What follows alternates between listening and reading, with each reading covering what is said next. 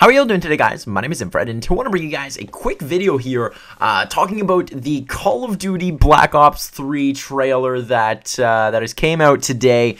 And I'm sure a lot of you guys have seen it, and I'm not going to put the trailer in this video. If you guys want to watch the trailer, just go to like Call of Duty's website or whatever, and you guys should be able to find that trailer. You guys should be able to watch it. But I would assume that most of you guys have already watched it. So I want to give you guys my thoughts. I was on Twitter talking about it a little bit, but I never really gave you guys my full opinion. So I've watched a few other breakdown videos on it. Like I say, I don't really want to give you guys a breakdown because lots of people do that. I'm more interested in giving you guys just what I think about it. So first of all, I want to start off, and I mentioned this, it was kind of funny. I was tweeting before I saw the trailer, and I said, like, we're gonna have faith in Treyarch, and they've never really let us down. Call of Duty 5, World at War was great, Black Ops 1, Black Ops 2, all great games. A lot of people would say they're probably the best Call of Duty games.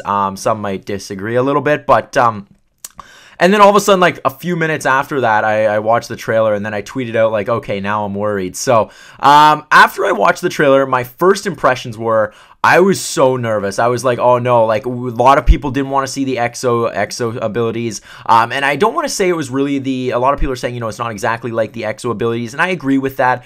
But, it looks a lot like, to me, it looked like a Titanfall. It looked like an Advanced Warfare. But even through all of that, I will say, you could sort of tell it was a Treyarch game, and I don't know what it is, but while I was watching, I'm like, okay, it still looks like a Treyarch game, and it still has the feel of Treyarch. So at the time when I first watched it, I'm like, oh no, like this is not looking good. I was so nervous. And then after I watched it a few more times, I gotta say, I have faith in Treyarch. I think they're gonna make a good game. I mean, like I said, in Black Ops 1, it was a great Call of Duty. Black Ops 2, probably even better. Hard to say. It depends what you guys think.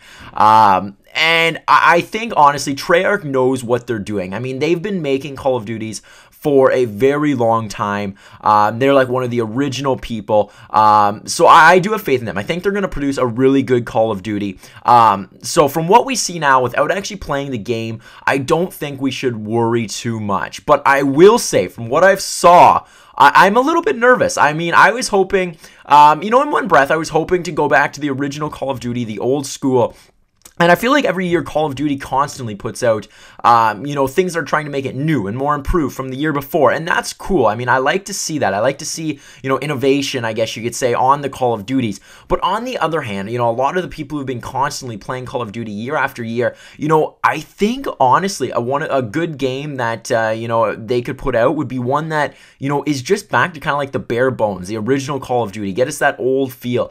So I don't know. We're going to have to see how this one goes. Also, quickly mentioning this gameplay in the background, not great. I don't play a lot of uplink. I actually wasn't even really sure how to play it during this game because I haven't watched too much of it or played too much of it, but I joined into this match a little bit late, I believe, and so it wasn't a terrible gameplay. But anyways, so yeah, there's my opinions. Overall, the trailer itself scares me. I'm going to be completely honest. It makes me a little bit nervous.